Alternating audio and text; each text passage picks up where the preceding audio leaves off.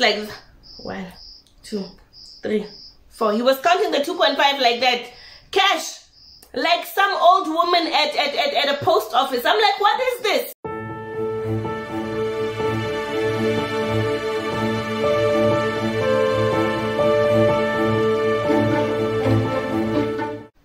Hello everybody and welcome back to the Commission of Inquiry into Mzansi Gossip. If you are a new subscriber, you are welcome.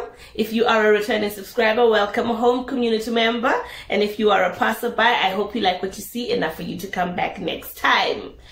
So, today the Commission has a few recommendations for Som K, who is the leader or the protagonist of the Gumbis, the new show on SABC1. If you don't know what I'm talking about, let me do a quick rundown. Som K is a man living in South Africa in KZN. He's a polygamist. He apparently is a mining magnate, and that's how he made his money. And basically, he has a reality show with one of the biggest television channels in South Africa, and what he does every week is go onto his show of his. Clearly, what he plans to do is go onto the show of his every week and just throw his money in our face. Just throw his money in our face unprovoked. Just completely unprovoked. So today, I'm actually doing a quick review of episode 3 of season 1 of the Gumbis. I'm annoyed today, guys. I'm annoyed. The Grand Madame is annoyed today. The Commission's got a few recommendations for Som K today. Firstly, the first recommendation is for his wives. Why are you letting that man bleach his skin like this? Why are these two women letting that man bleach his skin like this? He looks like a pig. He looks like a fried pig. He's dark over here. He's pink over here. Why are you letting that happen to this grown man, a full father? You are irresponsible. And the Commission recommends that you tell that man to stop bleaching his skin. It is irresponsible. He's going to get cancer and he'll die quickly. Unless that's what you want. Unless these two women want that man to get cancer, to die quick so they can spare his money irresponsibly. If that is your plan, ladies, congratulations. I see the plan. Continue. If that's not the plan, stop it. Stop it. Tell him to stop.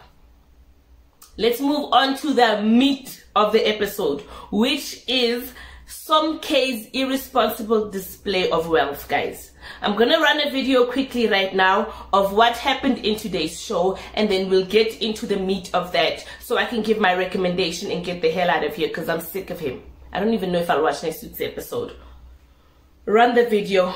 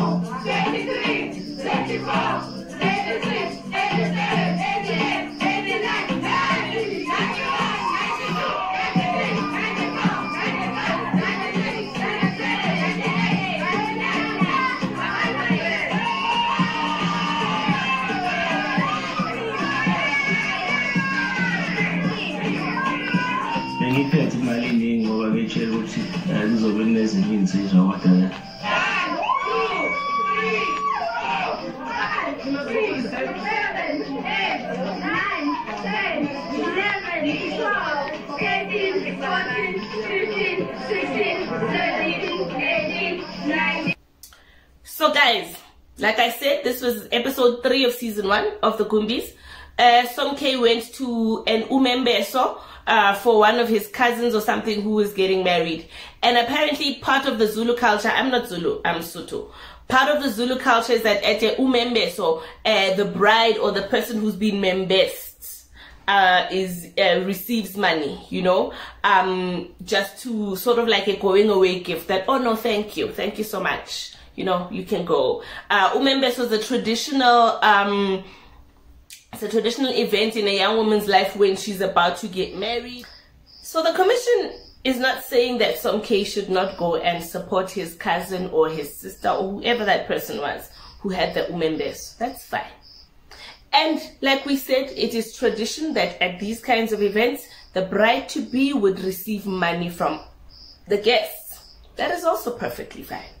The problem of the commission is the way in which Somke seemed to have around 10,000 rand of money in his hand. Did you see how that man had wads of cash in his hand?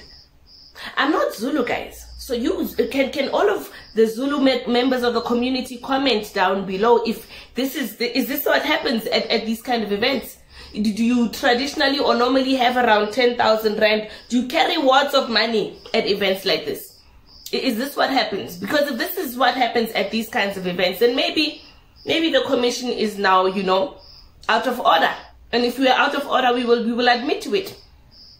But right now, it seems to me to be an irresponsible show of wealth and an irresponsible show of money in a time when people have lost their jobs in South Africa because of the pandemic and because of the lockdowns that we had at the beginning of the year. A lot of people have lost their jobs. A lot of people's lives have been disrupted.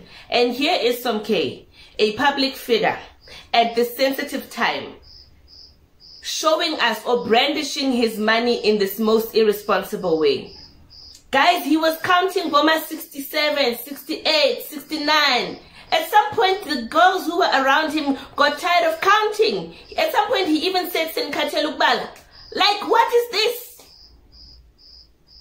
I'm not jealous, guys, and no one is saying Somke shouldn't have money. He's got, listen, this is Somke's money. I'm not even going to accuse him of having a snake, because these days, when a black person has money, people say, no, it must be the snake. No, this is Somke's money. He worked very hard for the money, I'm sure, and I believe. But let's be responsible as black people, as black leaders. Let's be responsible and let's take into account where we are and the kind of climate that our fellow black people are living in. And I'm not saying that he should dim his light because everybody else lost a job. Because the fact that he's got the show, he's not dimming his light because everybody else lost a job. We still watch the show, and us watching makes him more money. And we appreciate that he has money, and it shows us that it's possible for black people to have money. But you cannot walk around with 10,000 rand like this, Somke, and expect people not to wonder, why is it not in the bank? Unless this is how people enter the umembeso. They enter with a vosho and a wad of cash. Maybe this is what happens. You have a vosho, you have a wad of cash, it's a party, you know? Maybe, I don't know. I'm the one who's not Zulu. I'm not of Zulu origin, you know, so I don't know. So, basically, I'm confused by Somke. I'm confused by this utter irresponsible way in which he chooses to brandish his money to us, and very unprovoked, just throwing his money in our face in a very unprovoked manner, and we take exception to it. Somke, please be a responsible leader. You can go to the umembe, so have 3,000 yan and say, ah, you know, I had 3,000 for my mchana, there you go, yeah, good for you, you know. 10,000. Hi, Somke.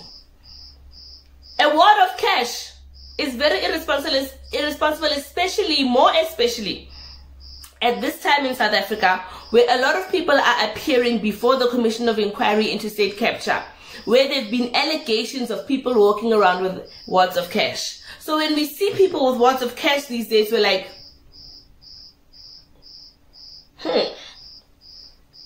that's suspicious.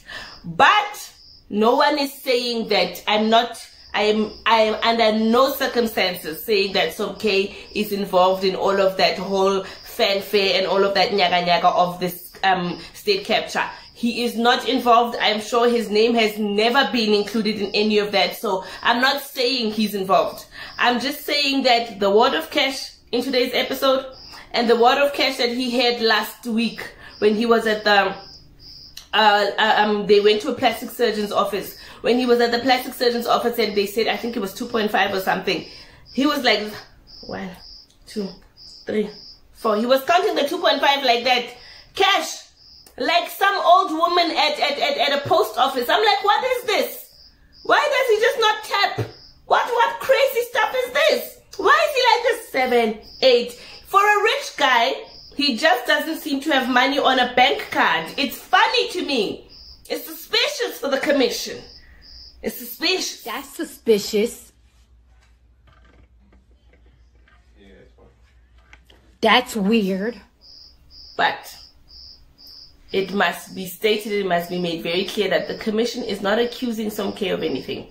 We are not accusing him of being some sort of mafia gang, because we all know he made his money legitimately. But the commission will make a recommendation today that Somke stop having wads of cash like this irresponsibly. You can have 2,000, 5,000, yeah, 10,000 in a stack like this. It even looked like he had 20,000 in a stack. If you've got money like that right now in the climate we're living in, it looks shady, it looks funny. So the commission is making a recommendation today that if you're going to have your wads of money, Somke, keep it between you and God. It's your business. You, God, and your wives. That's your business. Stop showing us money that you're counting like this. It's irresponsible. And a lot of young boys are going to try copy you, but they're going to get that money in very illicit ways. So stop it. Be responsible. Be responsible. So that's the recommendation of the commission today.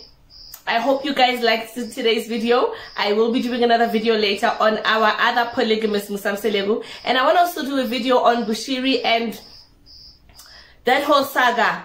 But stay tuned for those videos. Thank you so much for watching. And I'll see you next time. Smooches.